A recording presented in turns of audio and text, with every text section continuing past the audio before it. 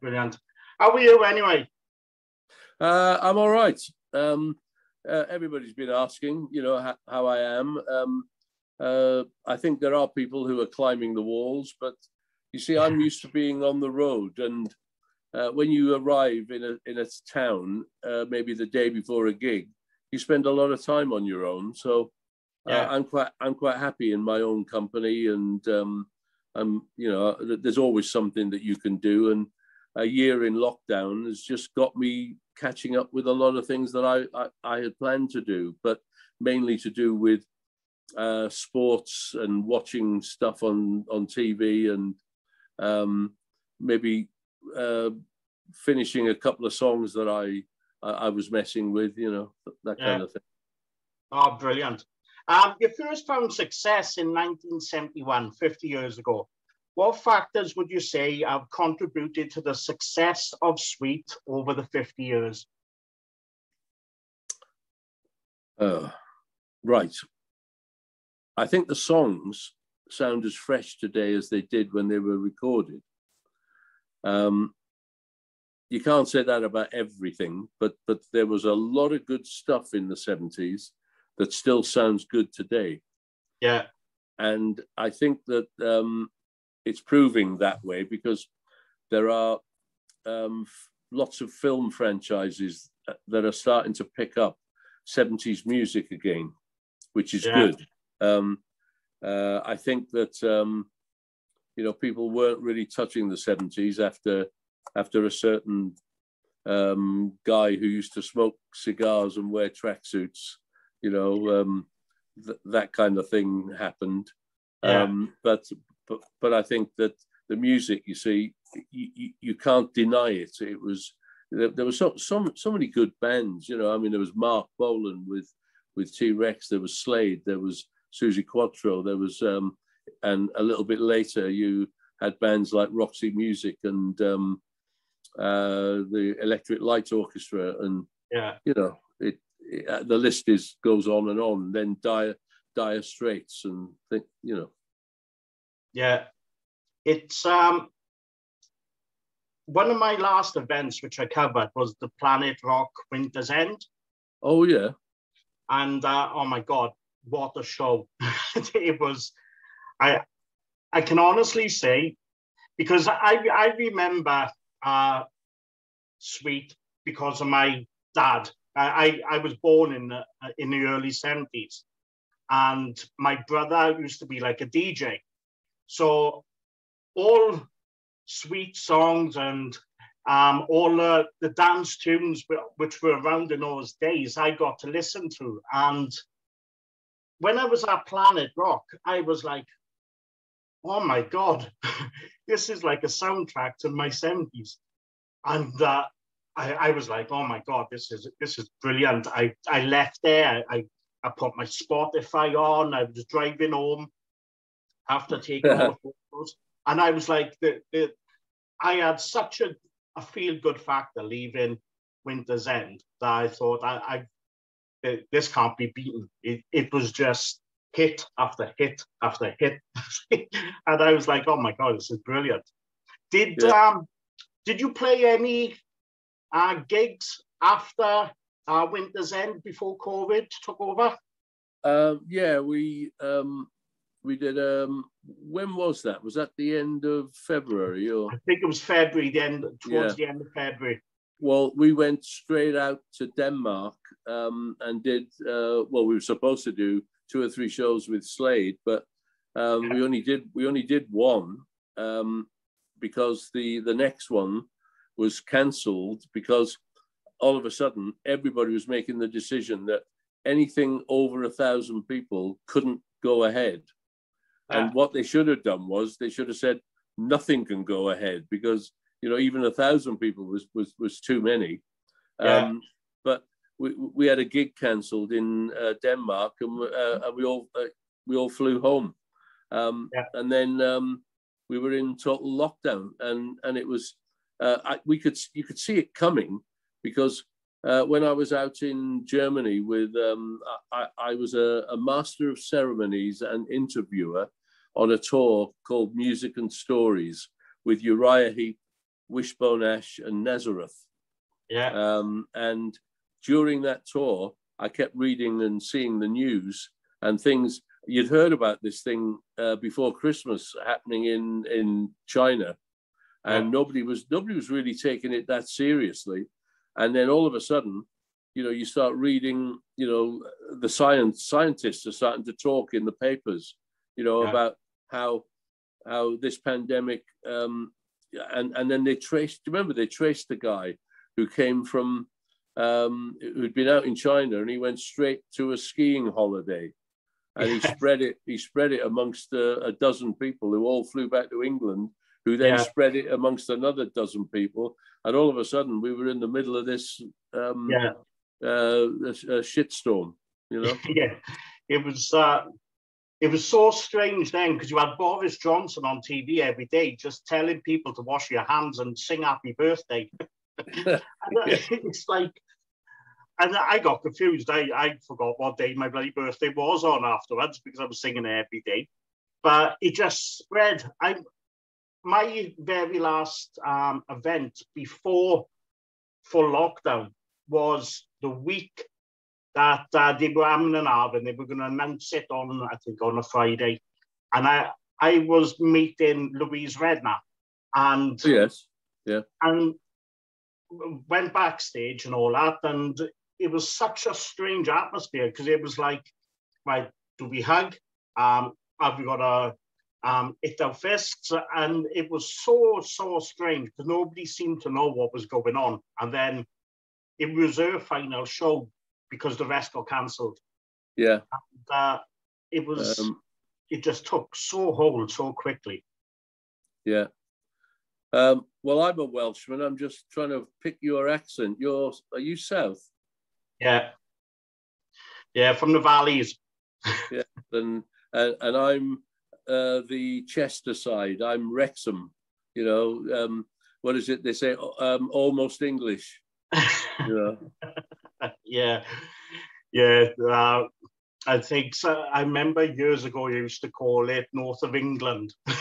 Yeah. Well, I remember us on our bikes being able to go down to the River Dee, where the old Roman bridge was in Farndon, and swim in the river there. And you'd go over the bridge on your bikes and go, hey, we're in England. And then come back across and then cycle home, Yeah, it's like down here, we've got so many roads which you could cross into England, and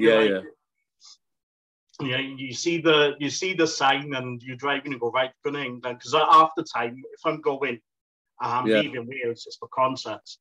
Well, so, when I was growing up in the 50s, initially, and my dad, I remember him having one of these big Vauxhall Crestas where the roof would come down, and we'd all pile into it on a Sunday because Wales was dry, and it was only like 5 miles up the Chester Road where you crossed into England, and there were 3 or 4 pubs absolutely packed, and we would sit outside for a couple of hours, crisps and pop, and the same thing happened down in the Forest of Dean when we were, that was in the mid to late 70s, with Sweet. We would go to a place called Clearwell Castle to rehearse and record. We'd take a mobile studio there. And on a Sunday, they were still in Wales, there were still pubs that would close, on a Sunday, and our local pub, which was more of a restaurant, and the pub we liked to go to was in Wales, but there was a pub that if you drove on the Welsh side and parked, you could walk across this rickety bridge, and on the other side of the road was a pub that was, heaving, so I think the whatever kind of the Welsh brethren missed a trick in the 50s, because they could have had all that tax off the demon alcohol, Yeah, it's I'm not sure if it was all because of religion. I'm not sure, but it's it came to a point where eventually it did come about that, and it's one of those things now where everyone just crams in it on a Sunday. Yeah, well, when they finally overturned it, Anglesey still decided to remain dry. And the worst thing about that was my mum and dad had a caravan on Anglesey. So in order to get a drink, you either had to go into a hotel, which you could go into one of the big hotels in Beaumaris, or you go across the Menai Straits on the bridge to a pub in Carnarvon or Bangor, you know. Well, all they used to do was encourage people to drive and have a little drink as well. Yeah, it was the era of that, wasn't it? Yeah. So, what is this? What are you? Are you a community radio, or are you a? So what it is? This is therapy through a lens, and I'm ex-British Army. I've served all over the country in a lot of the hostile locations. Yeah. And in 2012, I was diagnosed with PTSD and mental illness through my time. I've been in Iraq, Northern Ireland, Bosnia, Kosovo. So one of the things which I was struggling, I'd lost my love of music. I didn't know anything about the condition. I was struggling in so many ways. And one day I went out and I took a photograph and I put it on Facebook. And so many people around was going, oh my God, that's a beautiful photo. And I was like, I couldn't see it. I really, it was like with blinkers on. And so I went out, I took some more, and more people was telling me. So I went out and I bought my first camera. And I got in contact with Magnum was playing in my town, Narberthie. And I got in contact with them and they said, yeah, you could come and photograph it. And to be quite honest, I went there and I had this, it was like a £200 camera. I thought it was brilliant, to be honest. And then there was all these other photographers there with these massive lenses, and I felt really, really like I need to improve on this. And so I started reaching out and I set up my website. And all it was to interview, well, to start it off with photography, with music photography, and just going around taking photographs of wherever, because it was helping my PTSD. So then with that, one of my friends turned around and put on Facebook, does anybody is interested in interviewing the band Heat? And I went, oh, I'll give it a shot. And I interviewed them. And then more was coming. And when I was reaching out and I put my story down to say, look, this is what I was. This is where I am. I'd like to bring awareness to PTSD and mental illness, especially with veterans, through music and film. And it just exploded. The amount of promotion companies, for some strange reason, I haven't got a clue. I've got this Hilux and I've got like 6 record labels on it. Napalm Records, Metal Blade Records, and quite a few UK ones. And I'm like, oh my God, this has gone absolutely crazy. And so I reached out to Planet Rock and they said, yes, certainly come down. So I started reviewing concerts as well as photographing them. And then I started interviewing artists, only written to start with. And then I built up the coverage. And now I'm interviewing the likes of legends like yourself. So it's that's what it is. And it's to bring awareness. So, right. Well, you have my ultimate respect, because, you know, Help for Heroes and all that other stuff is, it needs all the help that it can get. And it's, I guess, you've got to treat them like what you had. You've got to treat it like an injury, haven't you? You know, yes, you know, it's horrible. My job in the army, I was an ambulance driver in Belize. When I went to Northern Ireland, I was a staff car driver. I used to drive the officers to some hostile locations where top IRA, I had death threats off the IRA because I was involved in a car accident. And when I went to court, because the police took the other person to court because of reckless driving, and I had to go as a witness. And it was at the same time where all of the Republicans and the IRA were at the courthouse because of riots to do with the marches. And they recognized me. And the most intimidating thing I have ever had in my life, and I say this to every single person who tries to intimidate me, you won't intimidate me. But the simple fact is, I have sat there and I've had 3 IRA, one the top notch of London Derby Brigade, come up to me and go, and making bomb sounds and go, and at the time, the police, which were in the courthouse, took myself, took my sergeant, which came over, and my escort, and we were put in a cupboard. It was a room, but it was the size of a cupboard. And we were put in there for our own safety because, and I think it was about 4 weeks after that, I was posted out of Northern Ireland because my unit was told that I was a target. Yeah, risk factor, I guess. Yeah, definitely. Well, and so, well, I have to say that you know, anybody who just doesn't understand the world, you know, I mean, for me, without people like yourself, we would be in a much different place here, you know.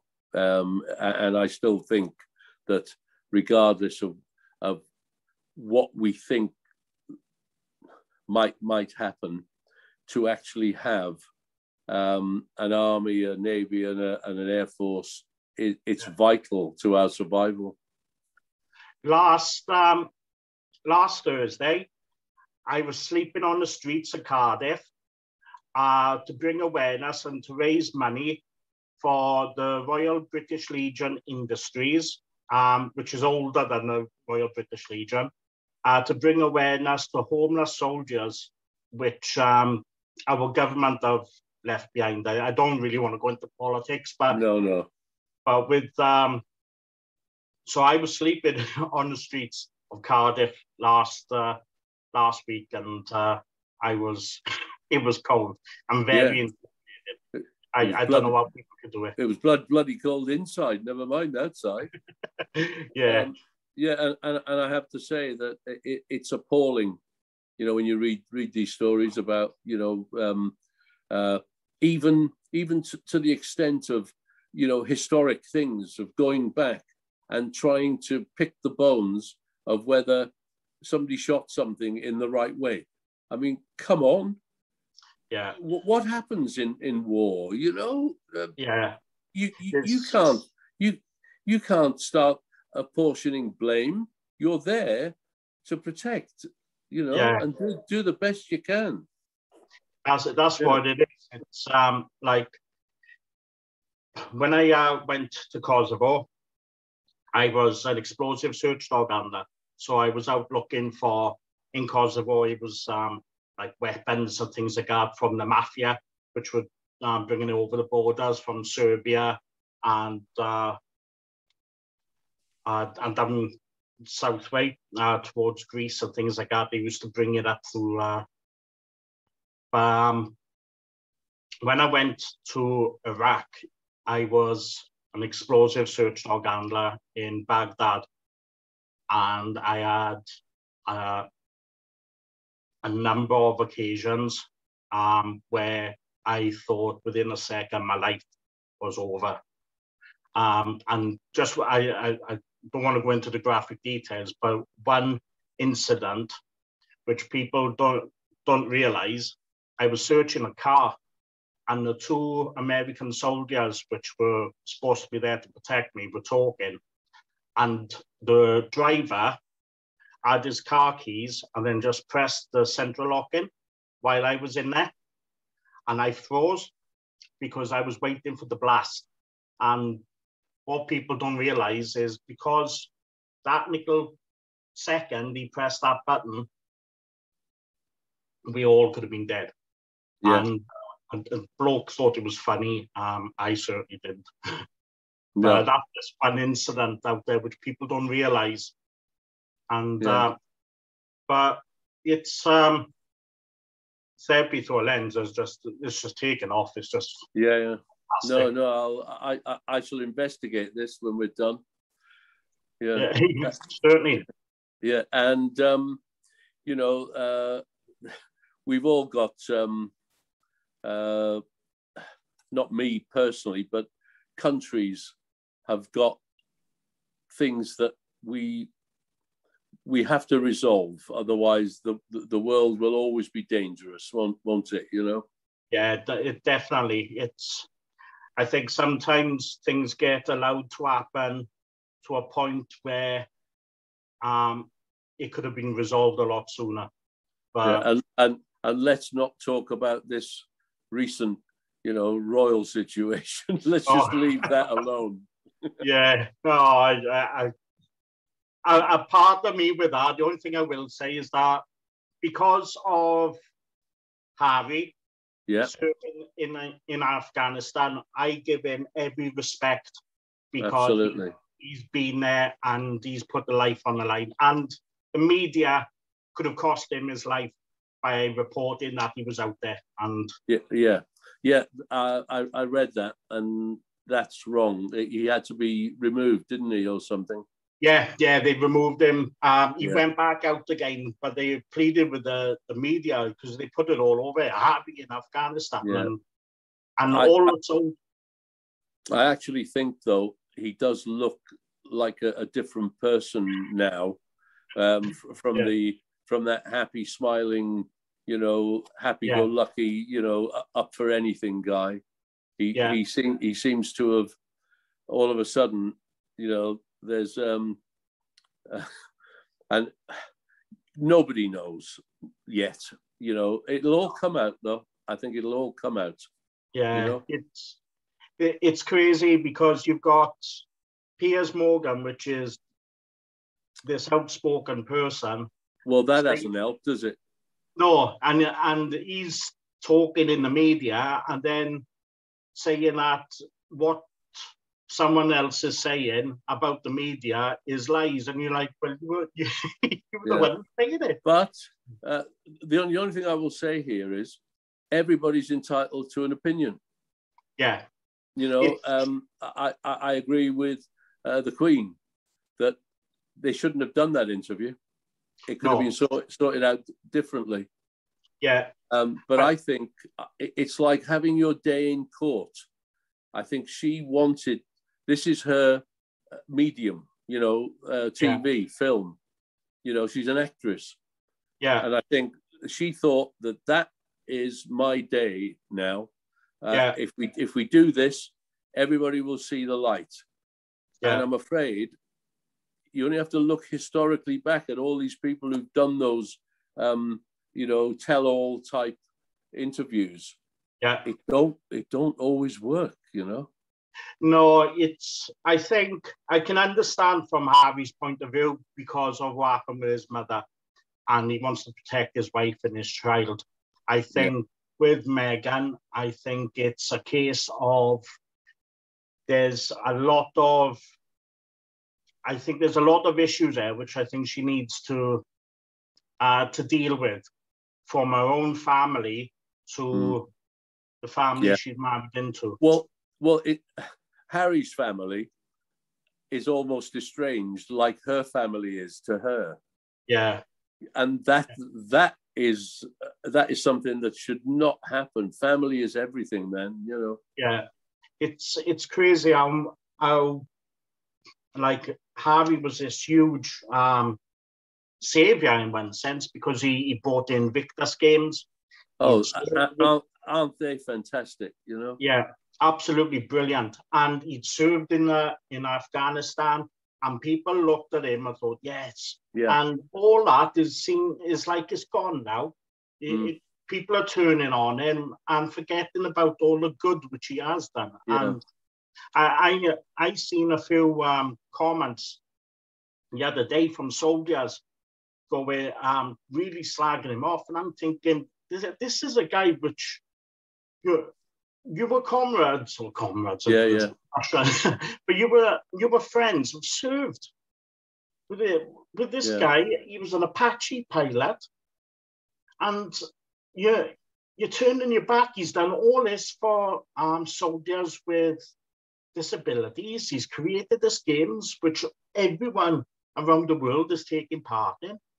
Yeah. And because he's defended his wife. Yeah. And here we are. I said, let's not talk about that, you know. Yeah, it's you can't help yourself, you know. No, it's I do agree with you. It is something which shouldn't have been done. But I can see it from Marvy's point of view. I really can. I mean, look. I don't normally believe in PR or you know. I believe that, you know, I should be able to tell my agent to call a few people, and then all of a sudden word gets around. But in this particular case, coming out of lockdown, and the fact that Peter Noble, the guy, he is the PR for our tour.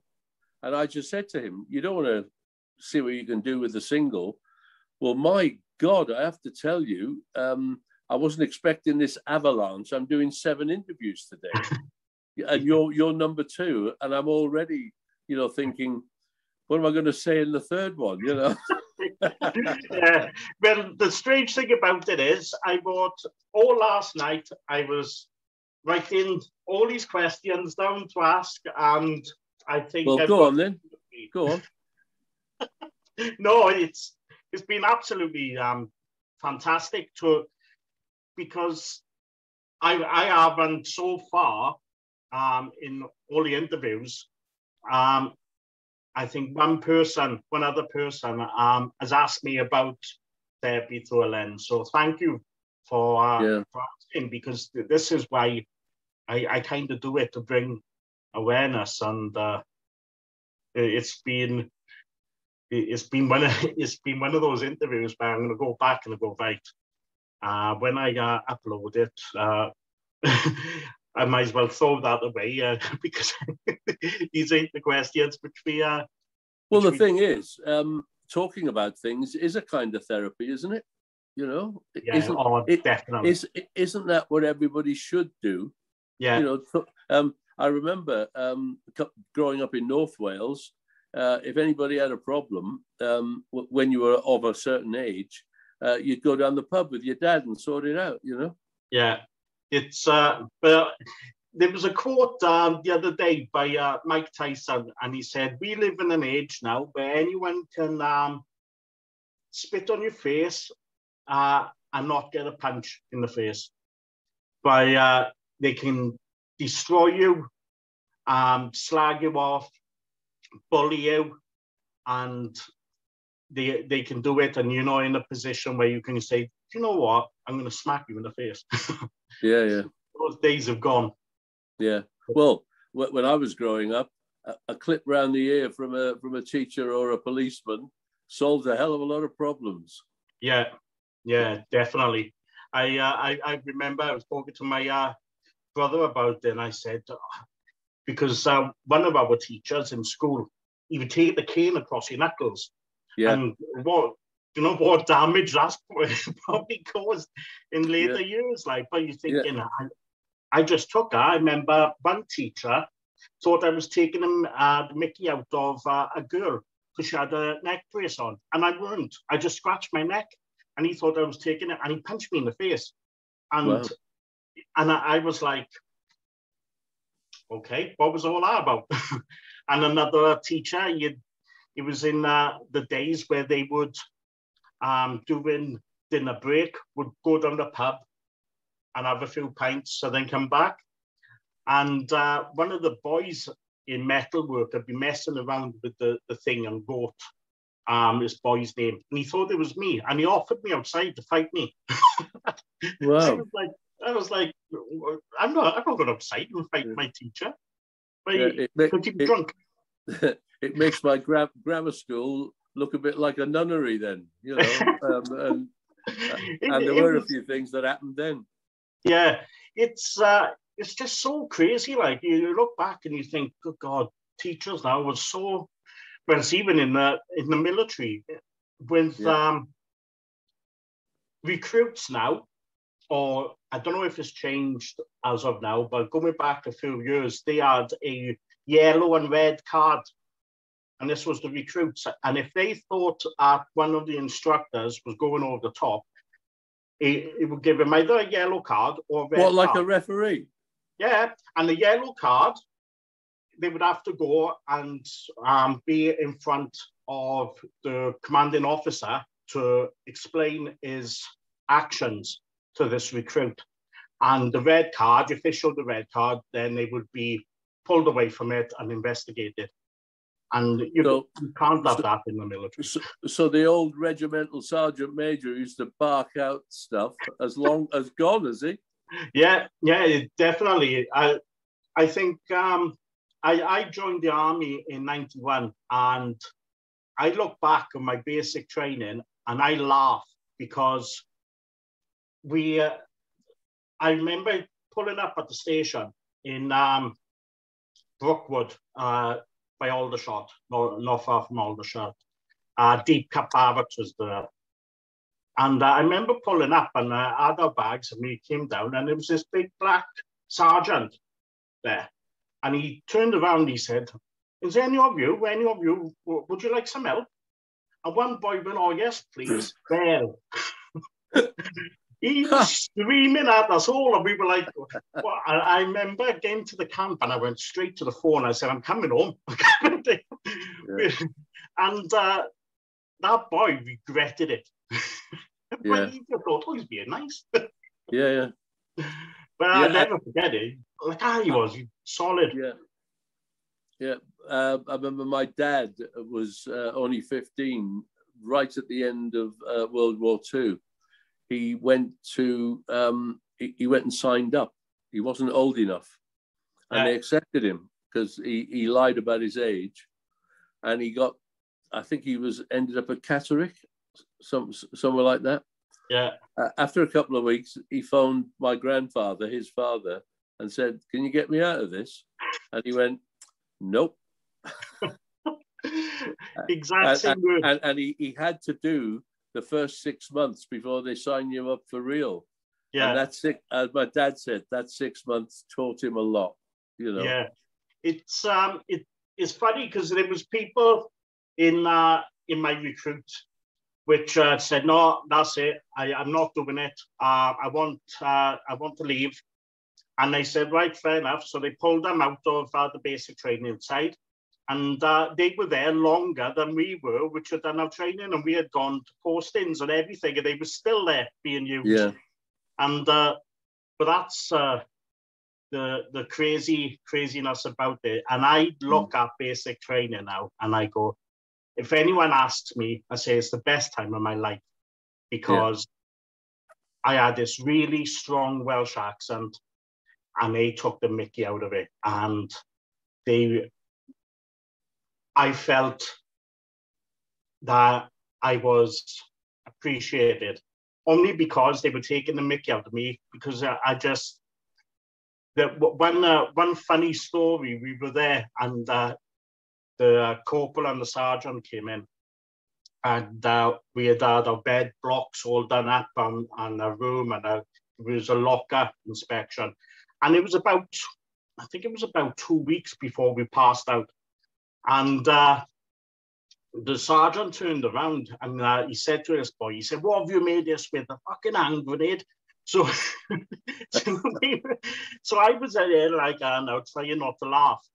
And he said to this boy, he said, "Right, make your boots fly." So he picked up his boots and he threw them out of the window. And we were quite high up in one of the blocks and shattered. And he was nearly in tears. He had done so much to make these boots look like the way. And he said to another one, and he said, "You, make your boots fly." So he picked his boots up and dropped them on the bed. And the sergeant turned around and he said, "Why did you throw yours out of the effing window?" He's just done it, and his boots are all right. And he was distraught, this boy was. He was nearly in tears because he thought, oh my God, there was beds thrown out the bloody windows and all that. Oh, it was funny. I just looked at it that way.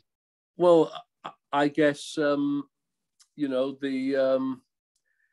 you're probably going to face worse, you know, when you get involved with where you were going, especially some of those places that you mentioned. Yeah. You know that when Yugoslavia started to split like that. Yeah. You know, I think you could lay a fair amount of blame on the Serbians, because they had the artillery and the power and the, you know, and you can't believe what man can do to fellow men, can you?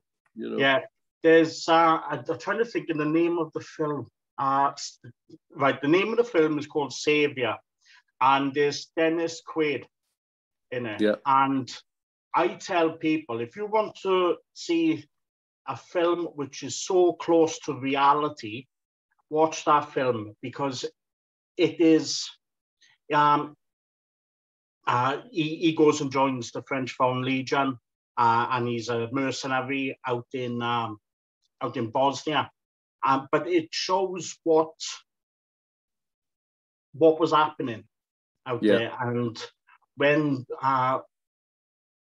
it goes into the mass graves side of it and how it would happen. And I tell people, because a lot of people ask me about, or what films can I watch which would highlight PTSD, and I say to them, if you want to watch a film, American Sniper, because I've seen that. Yeah, and that highlights a soldier which is got to do something which is not good. Yeah, and there's so many good films out there which don't get the features which they should do, because, like I say, with Savior, if you watch it and you go, oh my God, and that's what it was like out there. And but it's you've got to be prepared for what's going on, and I think a lot of the things which are happening with our forces now is because things have changed so much. I mean, you have to say that if a drone or something of that ilk is going to resolve the problem, that it doesn't mean loss of life. Yeah, you'll do it, won't you? You know. Well, that's the thing. I worked with the Americans for 12 months in Baghdad, and we had suicide bombers going off, and I was working on a camp, Camp Slayer. And it was the sneaky beaky camp. You had the SAS there, you had the special signals, which was dealing with, which was with the CIA, the FBI, the other secret things to do with Americans and all that. And we knew when Saddam Hussein was coming in to be interrogated, because we were always told, turn around and face the wall. But you'd Right. always have a little look over your shoulder, and you should see the convoy coming in, and it would be, you would think, oh my God, it'd be about eight trucks, all with big 50 calibers on to make sure that, and he was only going from one side of the road to the other. Yeah. Yeah, there's a lot of stories there. Yeah, yeah. Well, this has been fascinating, Oh, it's been great. It's been great to talk to somebody about it. Yeah. So yeah, anyway, I had two uncles, both called Jeff, would you believe, from both sides of my grandparents' family. And they both went into the army and did national service, after in the 50s. And they used to say to me, for want of anything else, you could, and because I'd been to grammar school, they were like saying, look, you're intelligent. You could probably go down an officer's route or something like that. Yeah. But by that time, thank God, I'd learned that I could play a bit of guitar, and people were interested in what I was doing. Yeah. So you'd be it could have happened. Yeah, you'd be surprised how your music gets people through situations. Like before I would go out on a patrol, or if I was going to do some searches, I'd listen to Kiss, and I'd listen to that. I would get myself mentally prepared. Sometimes I'd listen to Wasp, and I would Wasp, old Blackie. Yeah, I've met him a few times. He's a strange one. Yeah. I remember when he first came over to England, he played somewhere in the Midlands, and my mate, who was his record company, came over from New York, and we went up to see them in this. Well, it was a gig that you wouldn't put Wasp in this particular place. It was like a Mecca ballroom, one of these Locarno type ballrooms. And I went backstage, and I realized that this thing that he used to wear, this jockstrap thing, it wasn't plastic, it was real. I said to him, haven't you? He said, oh, many times. He said, I've caught my guitar on it, or caught my hand on it. And I went, well, man, you need to change that to plastic, Yeah, he's I've gone to see him quite a few times, and a few concerts have been cancelled on the spot because he didn't like the stage, or he asked for a Pacific curtain to be put up, and the venue had forgot to put the curtain up, so his manager would be going, "Now, come on, there's a massive queue of people outside. You've got to go and do the gigs." But my last thing I'm going to say, I was talking about the military and the past. I did I look back into my family history, and I was always told by my dad that my grandfather was one of the first people in World War I. He was a part of the Pembrokeshire Yeomanry, and they were attached to another unit. But I only found out the other day that a great uncle of mine was Al Roach, the film director. Oh, right. And Laurel and Hardy. Yeah. And I was so shocked about it. I was like, oh my God. And I'd be looking into the history and going, oh God, this guy is massive, because our relatives originally came from Ireland, and they split. Ones came to Pembroke, and the others went to New York, and his family went to New York. And right. I'm like, good God, I've got connections to Laurel and Hardy. There's a museum up in, I think it's Ullswater, where Stan Laurel was from originally. And they, it's the Laurel and Hardy Museum, and it's a fantastic little little venture, I've got to go. I've got to go and learn more about it, because it's just something which I was so shocked about, because I knew about my other grandfather being in World War I. That was a shock to find out that he was one of the and I only found out because of his number, his regimental number. Wow. Because then he'd have like 1, 2, 3 and all this business. And he was like 526 or something like that it was. And I was thinking, oh my God, that's a really early number. And but anyway, you've got other interviews, so I will let you go. Wait a minute. So yes, I'm going to have a little bit of lunch, and my next one starts at about 2:00. Well, good luck with it, and I hope I've got enough stories to tell you themselves. Yeah. Well, thank you so much, Chris. This has been not what I expected, but it's been great, Awesome. And I will now check out the therapy through a lens. Yeah, the lens is spelled Lense. Yeah, it'll be here. Yeah, and I'll try and put a link up either on Facebook or on the website to just say, brilliant. Have a look, And I spoke to Peter the other day, and so I'll be coming down to Cardiff when Sweet play Cardiff. So okay, I'll come and say hello. I'm not sure where we're playing there, but I think it's the it's the college, isn't it? Is it the college or is it part of the uni, isn't it? I'm not sure. Or is it the Cardiff or St. David's Hall? It's the University SU, Student Union. Brilliant. Yeah. So I'll come and say hello to you then.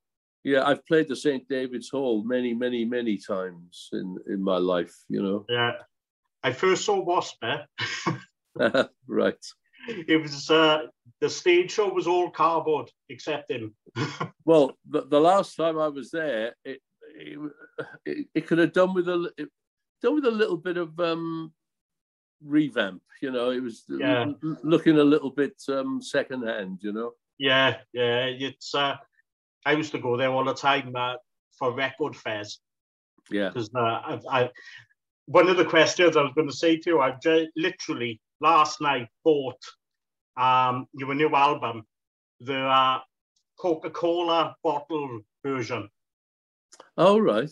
So I'm looking forward to having that.